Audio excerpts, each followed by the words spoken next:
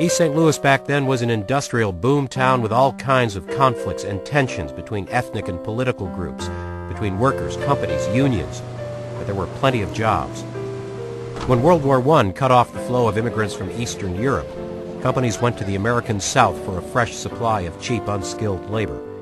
And now these northern industrial cities had a new issue to deal with, something they called the Negro problem.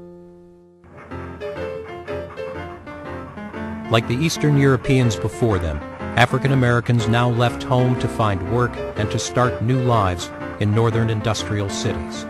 And they heard that if you couldn't get a job in East St. Louis, you couldn't get a job anywhere.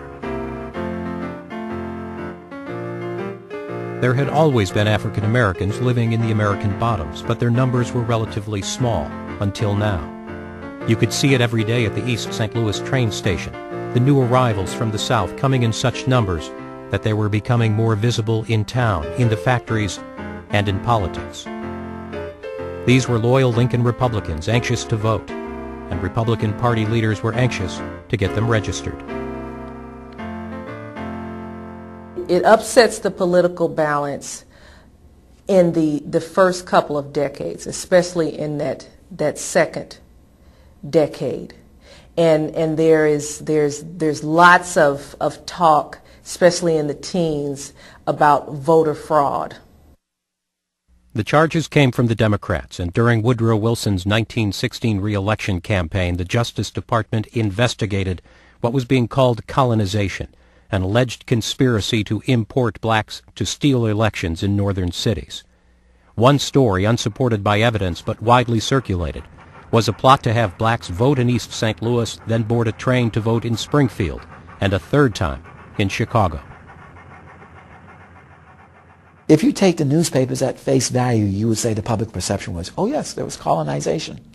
But when you start digging through the testimonies, people knew it wasn't that at all.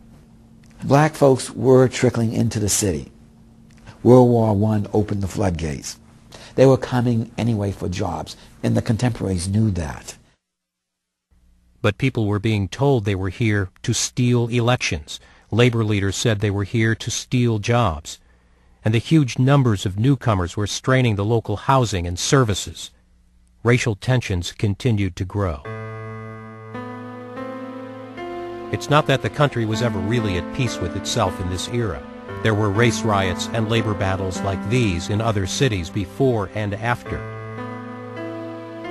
But what happened in East St. Louis struck a national nerve. The reports of Americans killing Americans came on the same front pages as the reports of American troops in Europe fighting to save democracy. It was labor troubles at the aluminum ore plant that set the tragic events in motion. The company followed its usual practice of bringing in replacement workers to break the strikes and keep the plant in operation. But now many of the replacements were Negroes. There were white replacements too, but strike leaders made blacks the issue and the target. It becomes so conflated with racial animosity too. It's the way that you can organize people and organize a mob. That's what they did.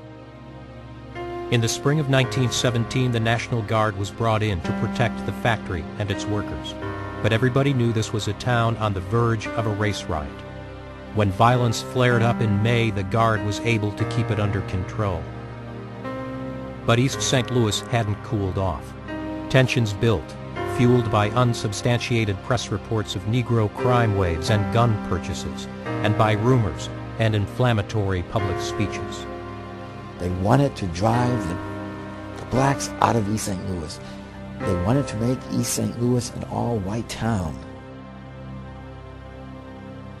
The evening of Sunday, July 1st, a car drove through a Negro neighborhood firing shots as it drove by.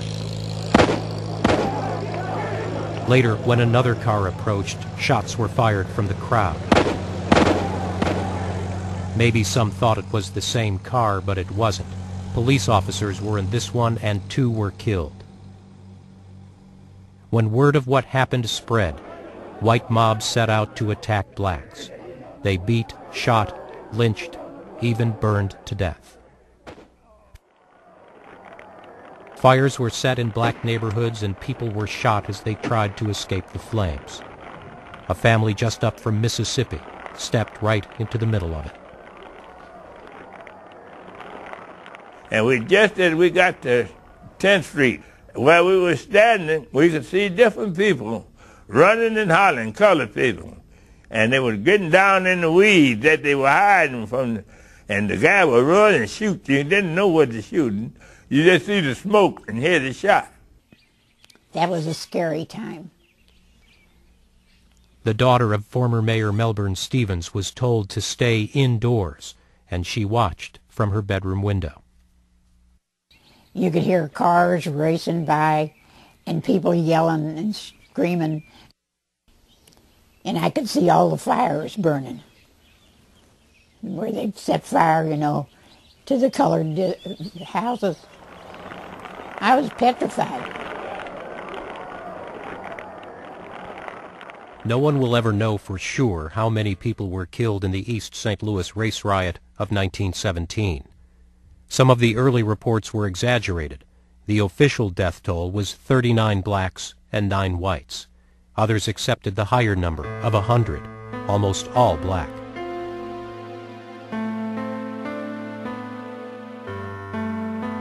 They searched for bodies, but so many people couldn't be accounted for. Maybe they had crossed the bridge to St. Louis. Maybe their bodies were somewhere in the river. The nation responded with speeches, editorials, and accusations. Some blamed labor, the police, city government, industry for importing blacks. Some said whites had only acted to prevent a black uprising. In the South, many said the race riot exposed Northern hypocrisy and showed what was really awaiting Southern blacks in northern cities. By the 19-teens, it was the North's turn to decide on the Negro question. And I see East St. Louis as a harbinger of white supremacy, Northern style. Despite pressures from blacks and whites to condemn the riot, President Wilson made no statement. But Congress investigated the riot, the crimes, and the city of East St. Louis itself. This wasn't a black eye. This was a self-inflicted wound that would leave an ugly scar if it ever healed at all.